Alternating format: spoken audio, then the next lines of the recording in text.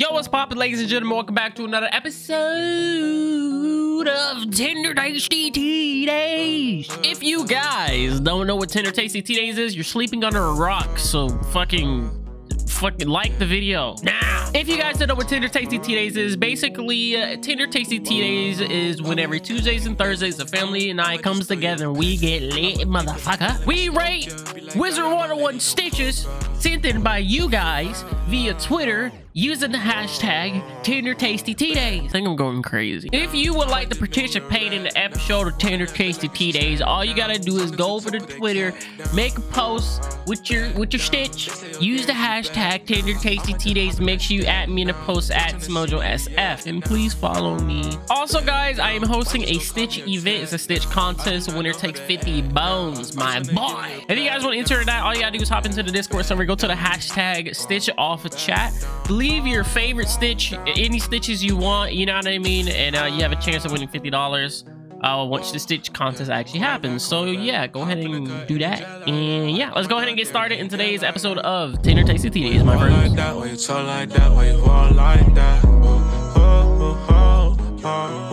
Today's stitch is gonna be by the same guy as last episode, 𝙎𝙊𝙍𝙍. I still can't pronounce your name, bro. Still can't pronounce your name. 𝙎𝙊𝙍𝙍𝙍, Big D. I think I called him Big D, Mr. D, Big D, Small D, itty bitty bitty bitty bitty. Anyways, Mr. D, we're gonna be rating the second stitch that you sent, since you sent two. We're gonna be rating the second one, the one that looks like a PvP set. So yeah, let's go ahead and get started. Here's how we rate stitches on the Tender Tasty Tea Days. You see the emojis at the top? We got the googly eyes, the brain, the star, and the 100. The googly eyes basically means does your stitch make sense? The googly eyes basically means does your stitch look good? Is it pleasing to the eye? Am I gonna look at your stitch and wish that I had your stitch? And if not, then too bad. The brain is, does your stitch actually make sense to actually wear? Does it correlate one another, and does it just in general make sense for you to be putting that on? The star is how unique is your stitch, how hard it is to get the gear that you have, how easy it is to get the gear that you have. The harder it is, the higher your score basically. And the 100 all the way at the end is your final overall score of your stitch. So now that we know the rules and how we do things around here, it's time to get started. First one we're gonna do is the googly eyes. Does your stitch look good? Okay. Oh.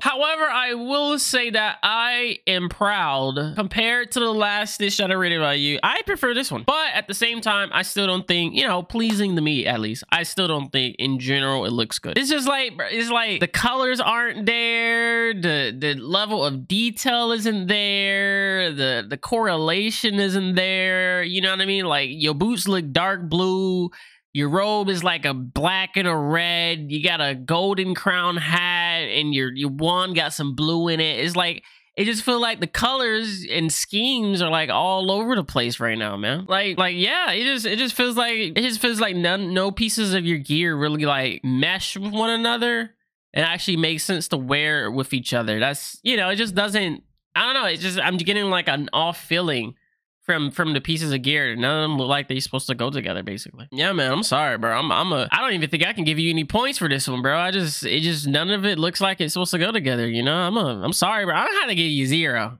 This is the first time I ever gave somebody 0.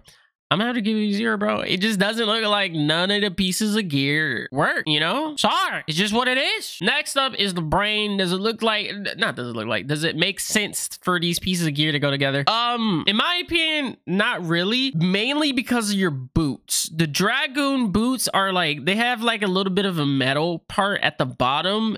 And I feel like if you're gonna rock the Dragoon boots as a stitch, you should probably rock metal gear as well. Like, your robe should have some type of metal in it or be made out of metal.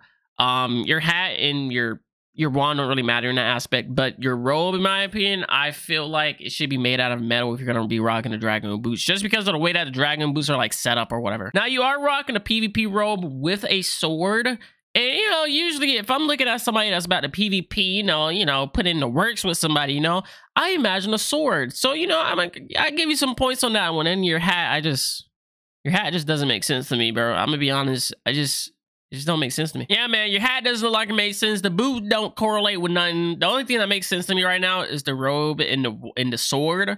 So I'm gonna give you some points on that one. I'm gonna give you like a solid 3 out of 10 on that one, bro. I'm gonna give you a little something. You know, it ain't much, but it's something. You know what I mean? I'm gonna give you a solid 3 out of 10 on that one. Next up is how unique your gear is, and this one you probably will get like a decent amount of points on this. I mean, Dragoon boots. You know, we've all been to Dragoon, and we've all had to farm the fucking shit man a whole bunch of times just to get Dragoon gear. So like, and relatively on how difficult it's not really difficult. It's more so tedious. You know what I mean? But then again, you can say that about anything in Wizard 101. It's just tedious. None of it is actually hard to do. You just got to do it a bunch of times and then you'll eventually get it. So, I mean, in that sense, it's kind of the same. You know what I mean? Now, when it comes to the PvP robe, I think you could just buy that from like the PvP place. You know what I mean? Because I remember PvPing and I got it like mad easy. So I'm assuming everyone just gets it mad easy. I actually don't know where to get your hat. I really don't know. I think that's like a limited time edition item. So that's really good. I don't think you used it right in the stitch, but it's still a unique hat, I believe. I don't think you can buy it anywhere. I think it's like a limited time item that you can only get at a certain time of year or whenever Wizard 101 decides to give us an item or whatever. So that's good. At least you're, you know, I guess you tried to do something with it. And then your sword, I believe you could just get your sword from the bazaar. So, but the main 2 unique parts of your gear that I see is the dragon boots and your crown. For both of those, bro, I'm gonna give you a solid 5 out of 10 on uniqueness, man. You know, not too bad, not too shabby. And honestly, to be truthful with you, bro, the ways that I would fix up your gear, honestly, I think your best piece of attire that you have on right now is the dragoon boots, man.